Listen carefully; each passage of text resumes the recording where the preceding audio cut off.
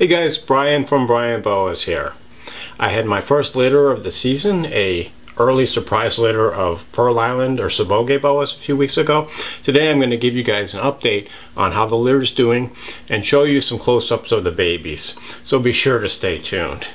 So as you may know, this litter was actually born, or I discovered it on April 1st, April Fool's Day. I'm pretty sure they were born on the 31st though, since they were already, at least 12 or so hours old when I discovered them. And this litter was an early surprise because a shed that I didn't think was the post-ovulation shed because it was so early actually ended up being the post-ovulation shed. But it was a nice surprise, and I had a litter of 6 baby Pearl Island Boas. In fact, the previous year in 2021, I had an early litter also of Pearl Island Boas. So these guys are definitely one of my first breeders in the season. And so I thought I'd pull out the male first, the father of the litter, to show you guys before we look at the babies. So this guy is a 7-year-old Pearl Island Boa from Cutting Edge Reptile. And beautiful animal. You can see mostly patternless, beautiful golden brown color. He's got this beautiful iridescent sheen to him. I just love the look of the scales on these guys. It's just got this beautiful kind of pearly iridescence to it. You can also see how light his sides are, and he's got quite a bit of white scales. These Pearl Island Boas have just a kind of a hypomelanistic look with even lighter sides. And as you can see, he's quite active. He never sits still. The Pearl Island Boas are definitely one of the most active locality boas, if not the most.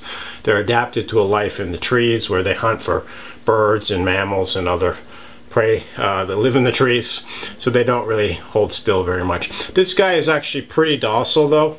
Some of them can be a little nippy, but as you can see, this guy is pretty docile, pretty laid back. He just moves around a lot. You can also see how long and slender they are. They're probably the longest and most slender boas, with a body plan more similar to like a carpet python or reticulated python, something like that, just because they're adapted to a life in the trees. One of the other things I really like about these Pearl Island Boas is how cool their head shape is. They've got kind of this flattened, elongated head shape with these flared nostrils, and the eyes are really big and kind of stick out. Sometimes the eyes can be an orange or a golden color, but just a really cool head shape. In fact, I would say that these boas might be one of the most divergent or unique looking locality boas. In fact, when they were originally classified, they weren't even considered boa constrictor. They were put in a different genus, the Epicurides genus, along with the rainbow boas. That's just how unusual they are. They're actually reclassified as a subspecies of boa constrictor at the turn or around the mid 20th century, and recently they've been reclassified as a subspecies of Boa imperator Sabogae, although a lot of people are still calling them Boa constrictor Sabogae. So you can call them whatever you want. They probably aren't going to know the difference anyway. The snakes don't really care what we call them. It's all for just the humans. So with that said, let's take a look at some of the babies.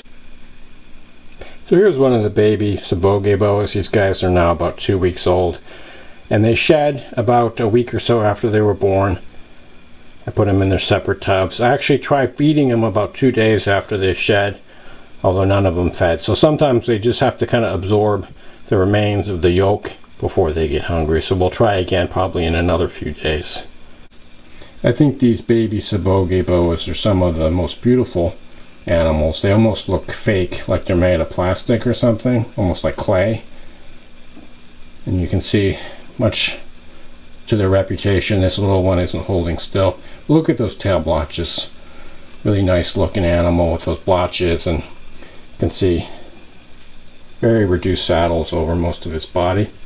And the characteristic head shape with the kind of long flattened front of the head and flared nostrils. But he's not really holding still, so it's not easy to film him with this camera. Probably going out of focus. Here's another one of the litter, and overall these Pearl Island Boas typically look pretty similar as babies. There's not a huge amount of variety. I'd say that some of them are a little bit darker or a little bit lighter, and maybe the blotches are a little bit bigger or smaller. But overall, I haven't seen nearly the variety I've seen like in my red-tailed boas or my long-tailed boas or some of the other locality boas. But all really nice looking, and they're really big too, especially for island boas. These babies are probably about 20-21 inches long. Not quite as big as the red tails, but definitely bigger than the dwarf boas and most of my other locality boas. And here's one more of the baby Pearl Island boas.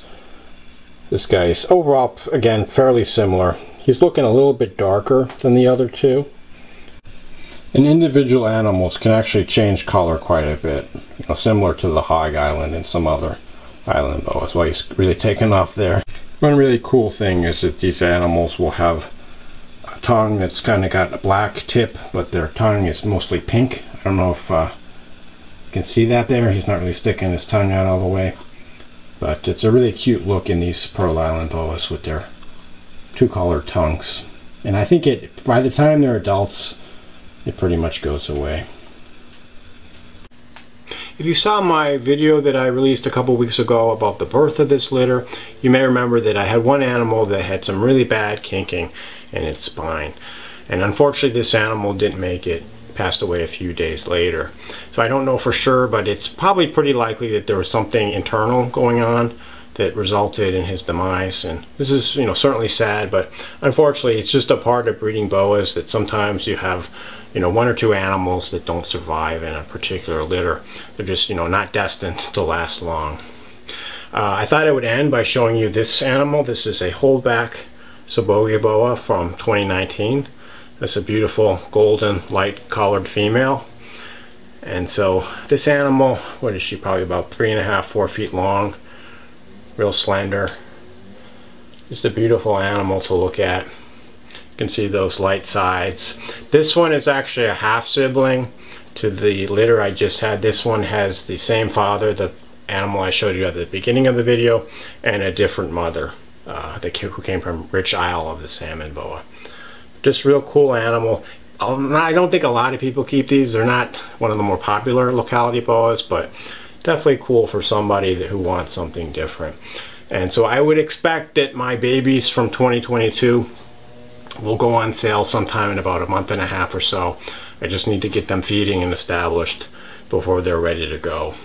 Actually, I do have a couple males left from my litter in 2021, and these are really well started animals that are now almost a year old, and these guys are going to be available fairly soon, so stay tuned. I expect to release a video in the near future discussing some of my available animals from 2021. So I hope you enjoyed this look at these beautiful Sabogae Pearl Island boas. If you have any questions, feel free to shoot me a line. Thanks for watching, and enjoy your boas.